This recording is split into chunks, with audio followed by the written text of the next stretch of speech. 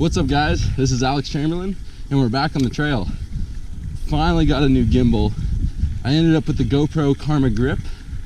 I thought I would kind of reward myself after getting 2,000 subscribers. I thought that was enough of a mark to trade up and get the Karma Grip.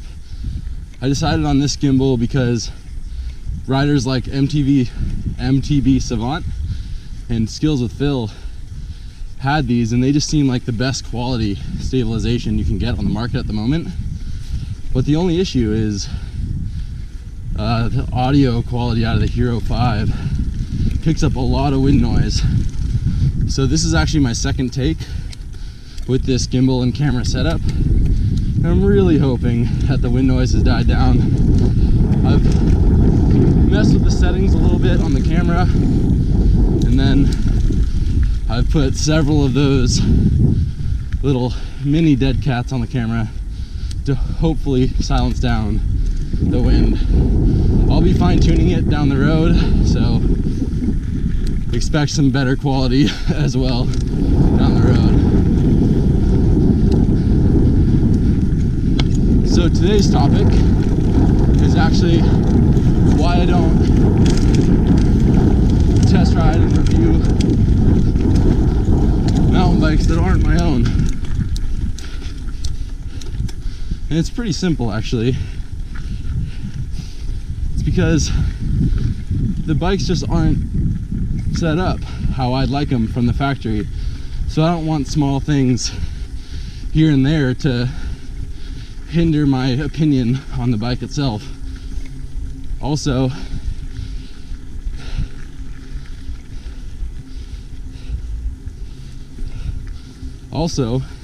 what am I going to learn from an hour bike ride? I'll get a small first impression, but I won't know much about the bike. Like, how's the maintenance going to be over time? How, after tweaking with suspension, did it get better?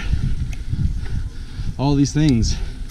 And then especially if the bike comes with a SRAM Grupo with like SRAM guide brakes, that thing that would turn me off real quick. I know there are a lot of people who love SRAM, but I'm a diehard Shimano guy on brakes, and they work the exact opposite of a SRAM. So once I get on SRAM brakes, it's just kind of ruins the ride for me right there. So I wouldn't want a biased review just because of components that are easily swappable and maybe that other people like. I wouldn't want to have a bad review because of just small components like that. So my idea is that I'll review my friends' bikes that have had their bikes for over 6 months, so they can give you a real good review on where it's best, what type of rider it's for, and all that good stuff. So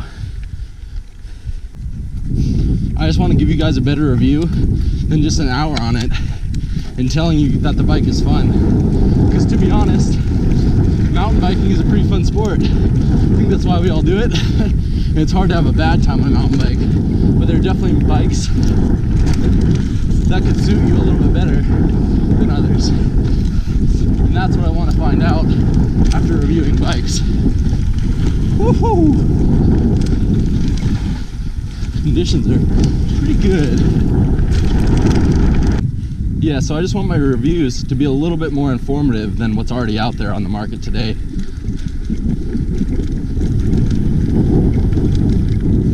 I guess this sounds pretty bad because most people test riding a bike want to go into the shop, take it for a little demo, maybe half a day, and then decide on the bike from there, which is cool. You get the gist of the bike, but you don't really get to dial it in with volume spacers and maybe the right bar width you want and small things like that.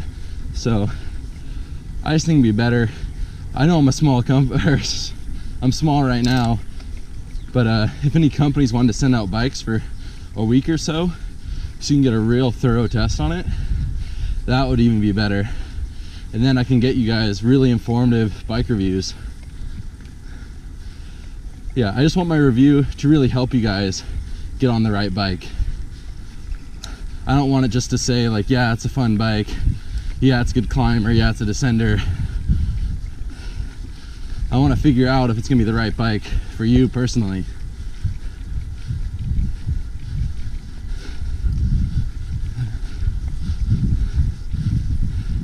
So other topics I wanted to talk about are, I want to get some more POV videos for you, and I'm planning on traveling to do that, but it's pretty hard to find legal single tracks in the Bay Area.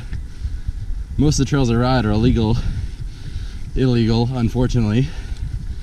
So, and I'd only do trail guides on legal trails for obvious reasons. So if any of you guys have any suggestions of trails you want me to go to, I'd be more than happy to see those down in the comment section below. I've already gone to Joaquin Miller. Rockville's a place I could do if you guys wanted. And then there's a trail system in Marin I was thinking about going to, so there are a few other options out there.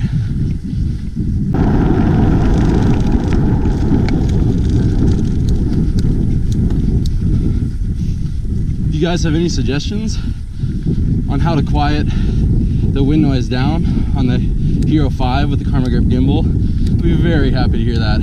I've looked up maybe 50 videos on YouTube and no one has really come up with a really good option.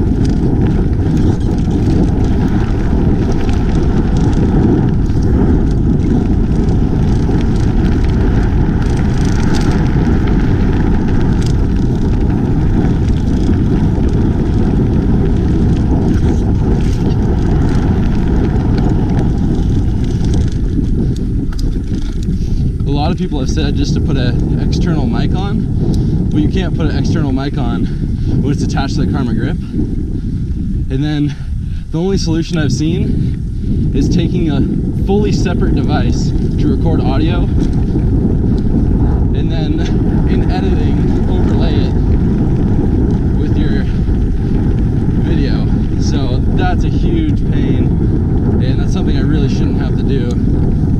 So if any of you guys have solved the wind noise issue, I'd be super happy to hear about it.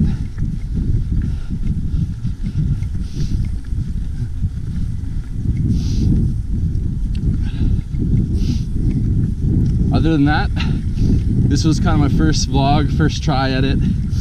Tell me what you guys think about that, and if it's something you want more of or something you're kind of just annoyed with my voice.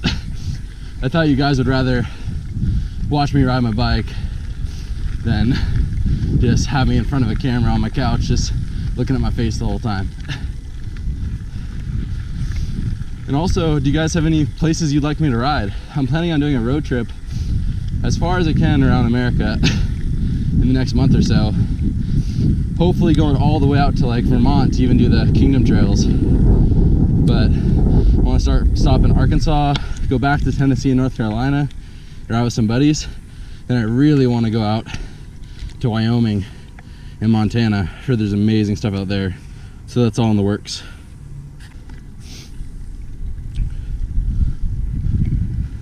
Well, that's probably enough talking for me today.